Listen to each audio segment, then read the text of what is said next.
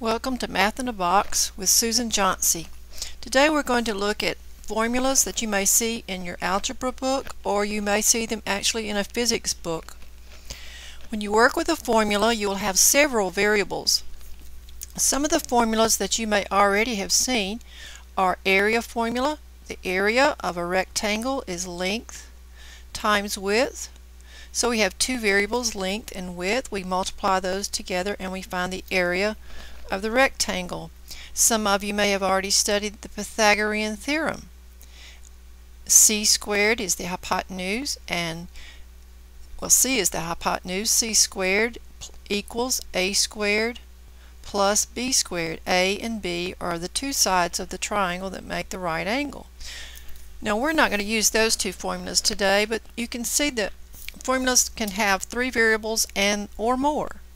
And you will be given some of the information. We will replace these with numbers. Sometimes you are given the length and the width, and you would multiply those together. Other times you may be given the area and the length, and to find that you would have to divide to find the width. The two problems that I'm going to work for you today are already written here on the screen. Uses the letter S and the letter T. Now it uses the letter T twice. It uses the letter V also. We call these variables. The S in this problem stands for distance. We are dropping an object and we are seeing how long it will fall. So this is the distance that the object is going to fall. The T stands for time. Now T is time in both places. So in this T, I will square it, but this T will not be squared. And this is the time that the ball is falling. The V that you see stands for velocity, but a lot of times people will call that their speed. I'm going to write speed, but it really is velocity if you study physics. Now in this problem, we're going to be finding V.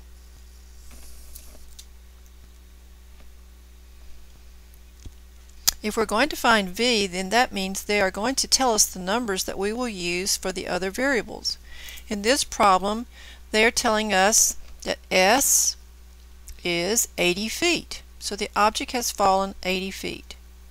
Now even if you don't know physics and you have no idea what I'm talking about as far as the objects, that's okay. The only thing you really have to know here is the formula. They've already given it to us. That will be written in the word problem for you, and then you just look for the numbers.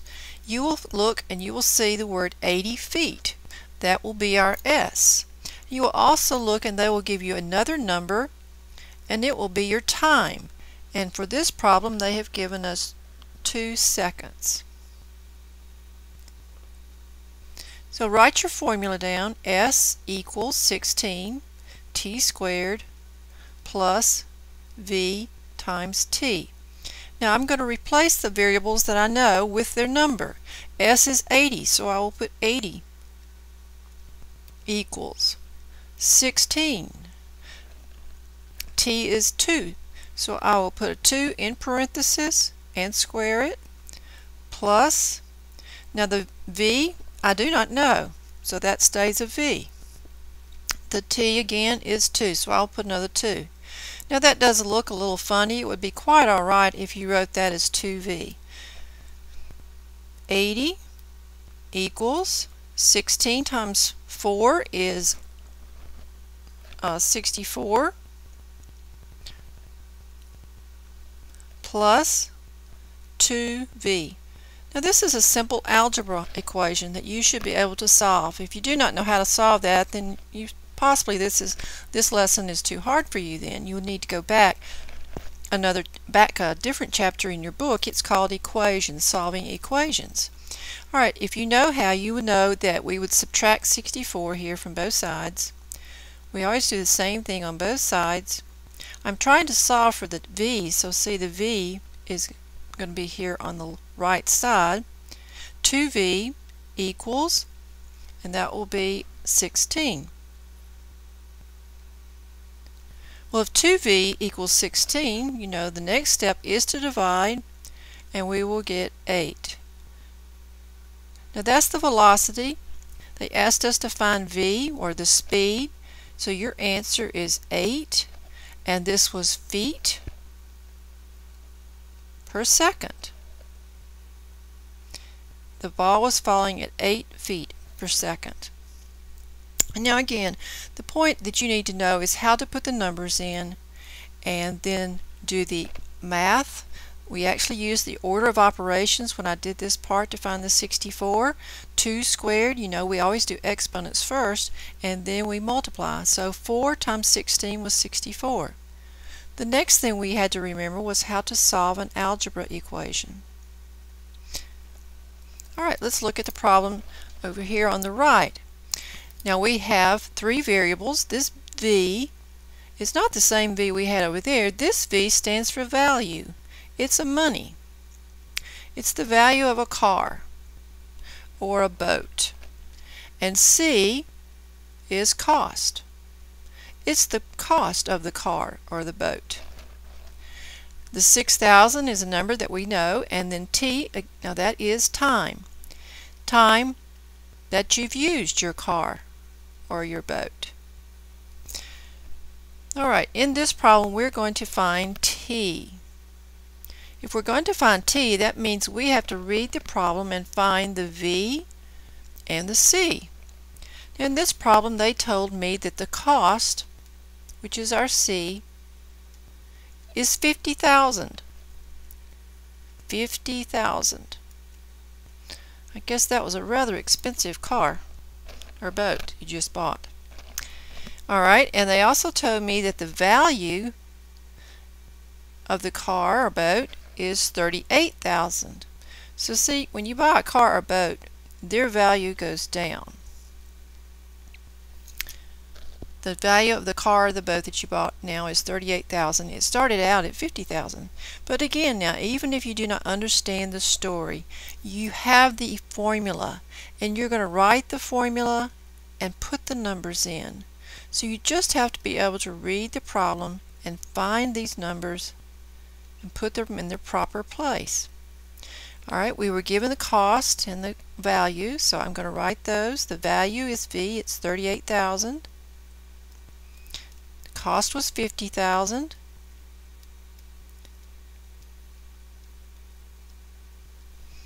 Minus the 6,000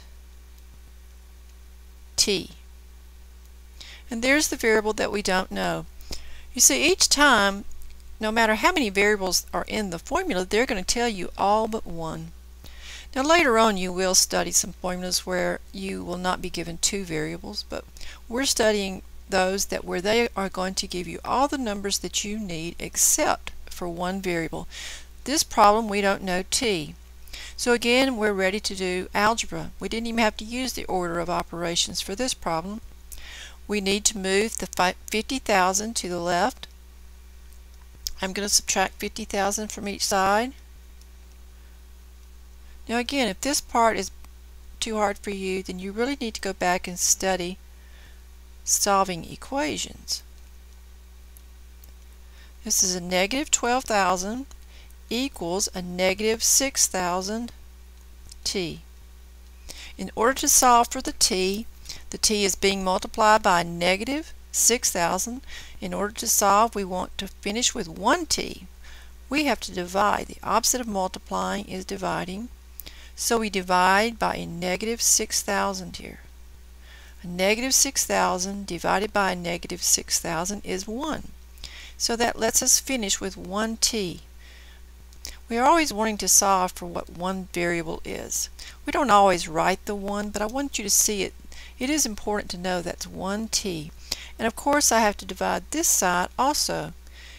Whatever you do on one side, you must do the same thing on the other. So we get, what, 2? So this was years. So time is 2 years. Sorry, I don't have room quite to write it. Well, I hope that helps you a little bit on solving formulas. Now again, you do have to have prior knowledge of how to solve an algebra equation and the order of operations.